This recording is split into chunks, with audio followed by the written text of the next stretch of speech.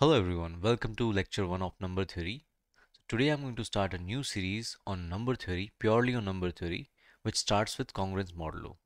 Now first of all, my objective for this series is this series will be really helpful for the student, those who are going to write KVPY essay and KVPY SX exams, both of them.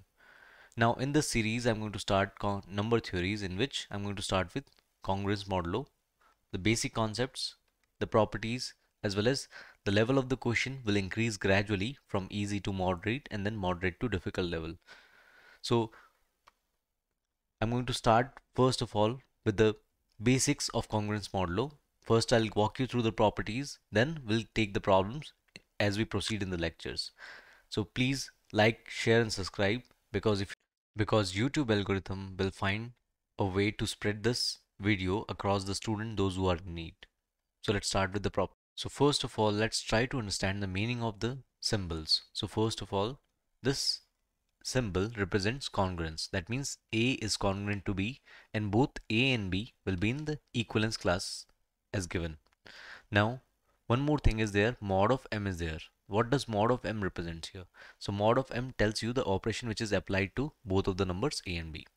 Now we'll talk about what is A is congruent to B, but first of all you should know what this symbol means. This symbol means congruence. That means A and B are in the same equivalence classes. The meaning of this I'll tell you in the next slide.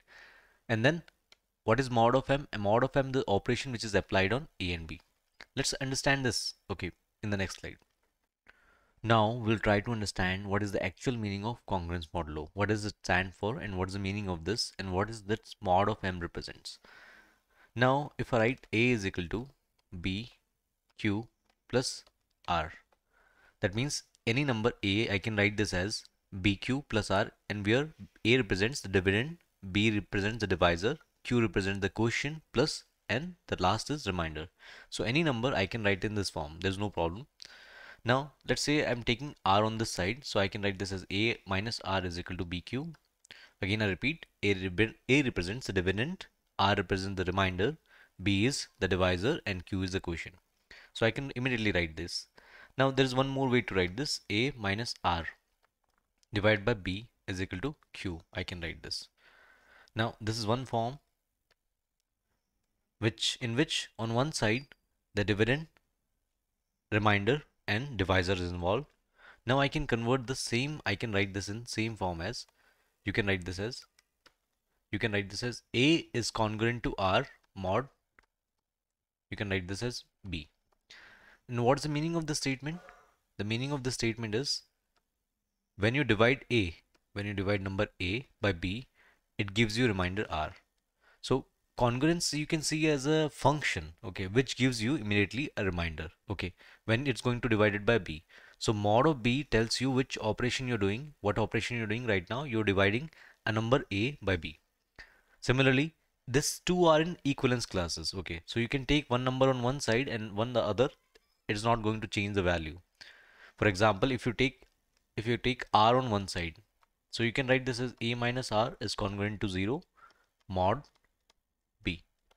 That means when you divide this number A minus R by B, you will get this remainder as 0.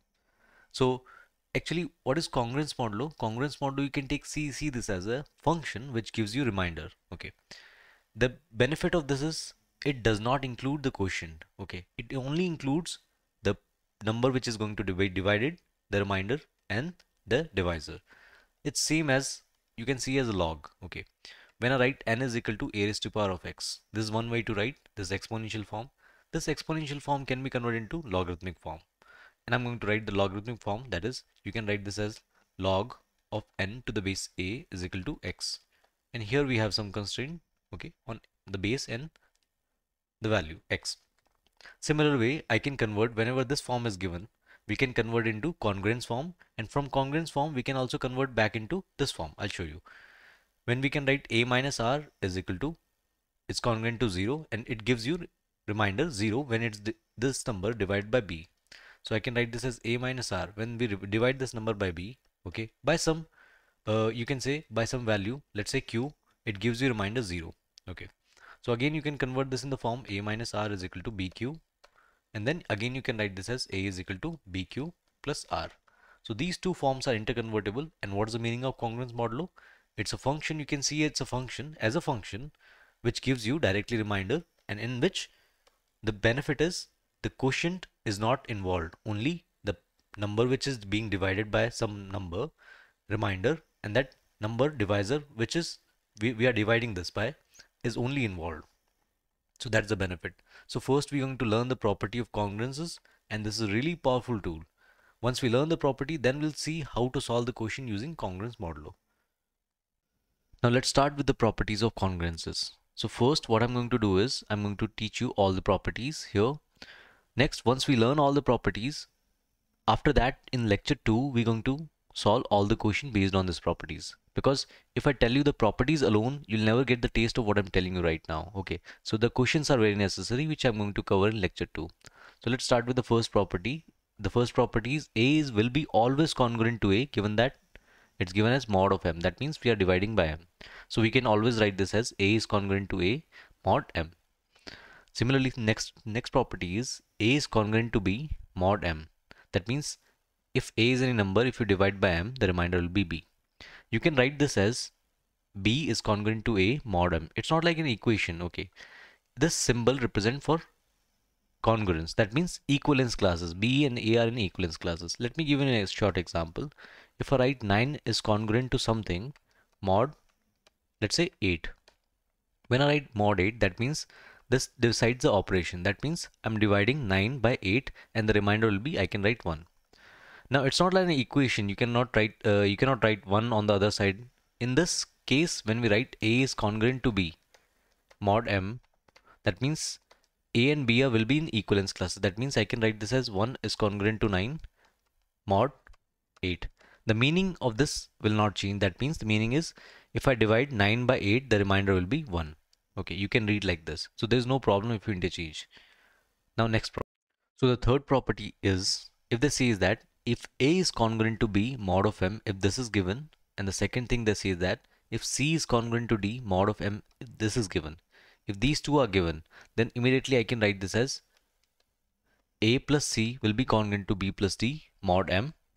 And one more thing I can write here, that is AC will be congruent to BD mod M. Okay, let me show you through an example. It will be clear through an example. Let's say 8 is congruent to something, I don't know, let's say mod 7. That means I'm going to divide 8 by 7, and the remainder will be, I can write here 1. This is true. Similarly, I'll take one more, that is 9 is congruent to something mod 7. Okay, because if you notice, the number from which we are dividing is the same, so that's why I'm taking 7 and 7. So you can write this as 9 is congruent to, if we divide by 7, then the remainder will be 2. Let's apply the first thing here. So they are saying A plus C will be congruent to B plus D mod M. Let's check this. So 9 plus 8 will be 17 is congruent to 1 plus 2 is 3 mod, you can say 7. Now the meaning of this is, if we divide 17 by 7, then the remainder will be 3. And yes, it's 2. 7 2s are 14, and if we subtract, we'll get 3. So 3 is the remainder. Similarly, they are saying one more thing. If you multiply, AC will be congruent to BD mod M. That means if you divide AC by M, the remainder will be BD. So let's check. So 9 8s are 72. You can write here is congruent to, you can say 1 into 2 is 2 mod 7. And the nearest you can divide is 70, and yes, the remainder is 2. So both of them are true, hence proved. Now let's come to the last property, and which is the most important property, which I'm going to use in lecture 2. The property says that if this is true, if A is congruent to B mod M is given, then I can easily write this as A raised to power K will be congruent to B raised to power K mod M. I can show you. And here K will be greater than or equal to 1. So let's say one equation I have, that is 9 is congruent to something mod, let's decide the number which we are dividing. Let's say it's 7. Okay. So if I divide 9 by 7, then the remainder will be 2. Similarly, if I raise to power any 2, for example, if I raise the power, let's say I want to raise the power 2. So 9 square will be congruent to 2 square mod 7. So let's check this is true or not. So we have 9 square as 81 will be congruent to 4 mod 7. Now if you check, the nearest we can divide is 77. And if we subtract 77, the remainder will be immediately, we'll get this as 4. And this will be true for 9 cube, 9 raised to power 4, 9 raised to power 5, and all. Okay, so this property is really useful.